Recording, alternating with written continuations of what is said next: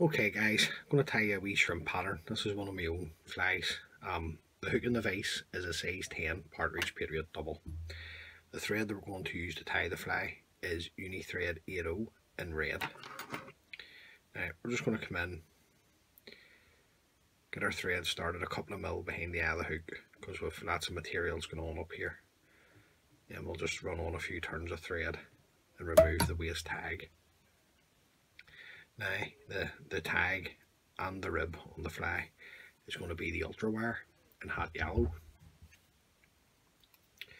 So I'm just going to take a length of this off, try not to drop it.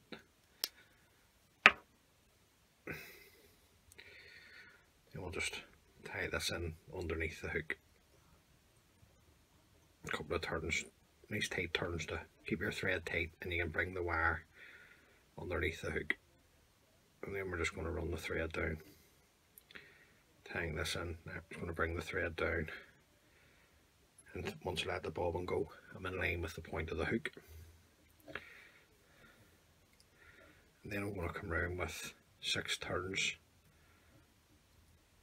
or so of the wire, and on the last turn bring it up and in between the 2 hooks. That just creates a nice wee hot tag at the back of the fly. Also prevents the materials from slipping off the hook when the fish take it. And the fish do take this fly. It's a good fly to have in your box. Now, just going to run that up, fold the wire back, and then bring the thread back down, tying in the wire again. This will be a rib. Put that into the material clip now.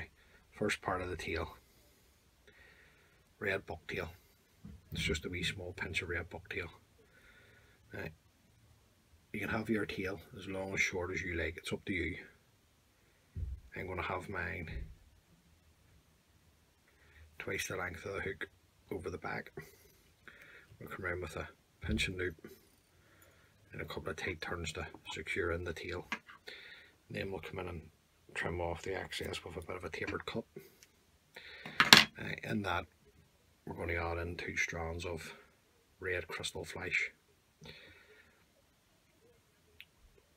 up into the tail, round with a turn to hold, another turn to secure, fold it back, a couple of turns over, and then trim it away. Now, just moisten that because we need that for the wing. Now, in the tail also we're going to put in some golden pheasant tippet dyed red. So just take that away, just take away the rubbish we don't need from the bottom.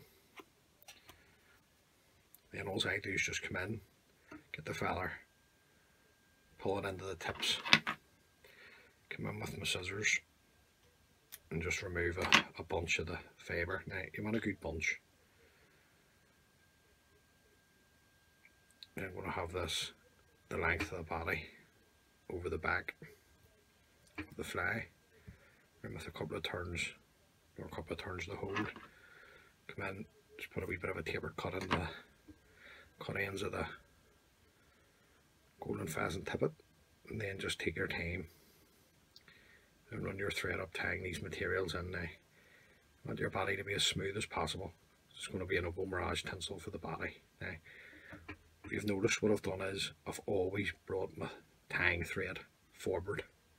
Don't sit and tie on the one spot because you'll just create lumps and bumps in the fly, and the back of the fly will just be, it won't look right. So at this stage, come in and hold your tail and bring your thread back down. Now you're going to start to come over your tail here, filling up that gap that you missed where you've came forward with the fly. That's it all levelled out now.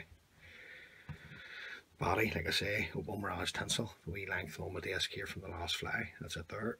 It's the spool. Start for this up to the hook.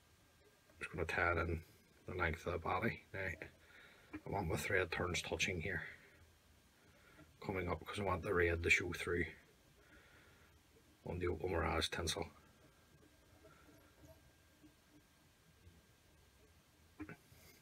And then we can bring up our oval mirage now.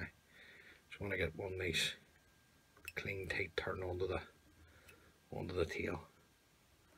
It's nice and neat. And then one turn slightly overlapping the other, coming up the body. Now you can put super glue on there if you wished, or varnish, it's up to you.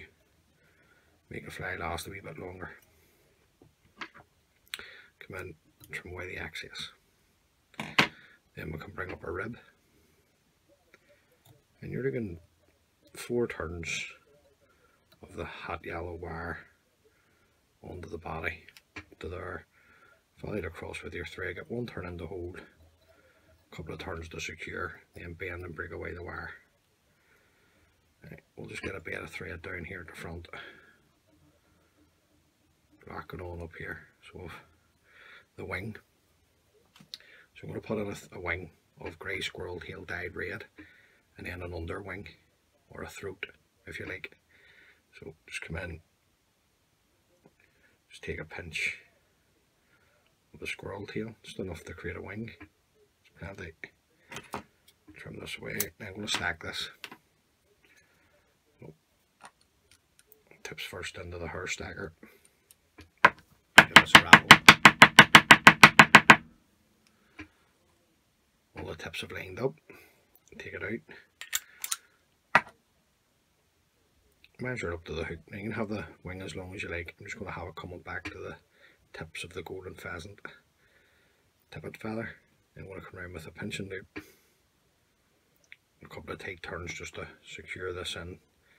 I usually measure it and trim, but I have enough space at the front to be able to do this. So I'm going to come in and just trim away the cut ends. Now, the squirrel has a tendency to pull out, so I'm going to wipe a wee bit of super glue onto the thread. And I'm going to take this down over the cut ends of the squirrel. This will secure it in nice and tight. Back up again. I'll put 2 strands of the red crystal flesh into the wing, just down each side, pinch and loop, a couple of turns, fold the excess back over, come in, trim that away, bring our thread back up to the wing. Now I'm just going to come in and clip these to the length of the wing. Now we need to get another bunch of our squirrel tail dyed, grey squirrel dyed red for the underwing, or the throat, sorry. It's going to be the same length as the wing. So I'm just going to come in, knock this into the hair stacker, tips first, give us a rattle on the desk. All the tips have lined up. Right, what I'm going to do here is I'm just going to spin the vise round. We've got a vise that can do this here. It's half the bottle. Right, I just want this to be the same length as the wing. Just come in and pinch it. Come in with a pinching loop. Then another. A couple of tight turns here now, just to secure this into place. So I'm going to trim this too. So I'm going to come in and just trim away the cut ends. I'm going to put on another wee, like a super glue, onto the thread and bring it down over these cut ends. It's best to do this or else varnish. It secures the squirrel hair in, because it does have a tendency to pull out on you. Now, bring this back around into focus for you, so you can see what I'm doing. Now, the haggle.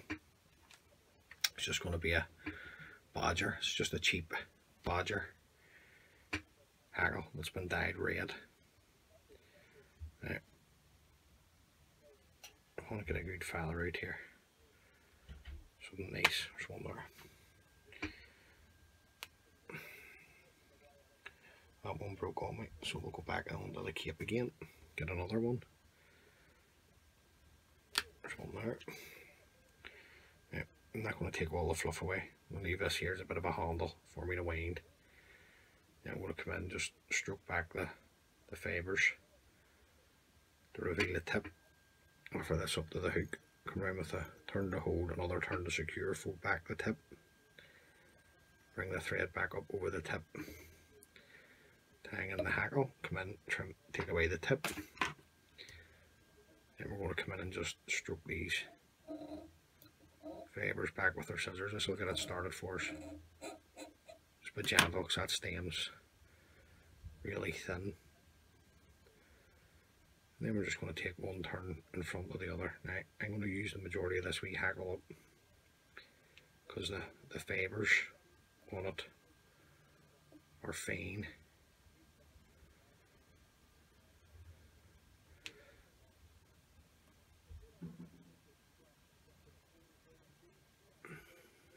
Just one turn in front of the other. Right, that's plenty. So I'm just going to come around with the thread turn nice and tight into there. I'm going to strip off the remaining fibres that's on the stem.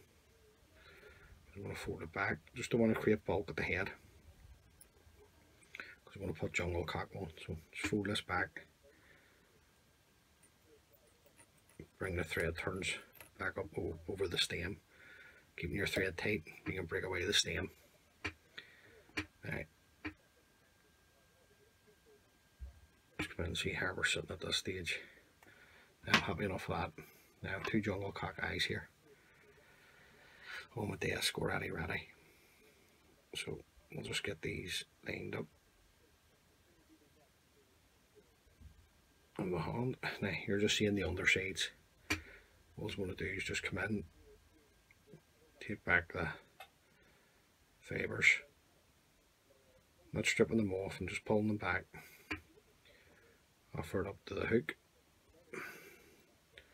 Just come around with a couple of turns to hold, just loose turns to get these into position. Right, continue to take another one up. Right, just want to make sure that they're the same length. This one's just a wee bit longer, so I'm just going to pull it in. Just want to check just to make sure, because once these are secured in, that's it. Now, happy enough with that, so I'm just going to hold the 2 jungle cock eyes, tighten up all my turns coming up the way, just to secure them in, and then bring my thread turn back down to the eye. I'm going to fold back the stems of the jungle cock, just get everything back. Just one wee fibre there, and then just bring your thread turns up over the stem. Now, keeping your thread turns tight, you can come in and break away the stems. And then we're just going to come in and whip finish because we're going to brighten the head up with some glow bright floss. 3-turn whip finish is plenty. Trim it away. And the glow bright floss we're going to use is glow bright floss number 4. So we're going to come in, get the floss started, just build it up over your head. Trim the excess of the floss away. You want a nice bright head on this fly, so just build your head up a wee bit. Keep the floss tight. Come in and throw in a whip finish. Way back down. Pull the floss tight, come in, trim away the excess. Now, what we're going to do is we're just going to come in, first coat, super glue.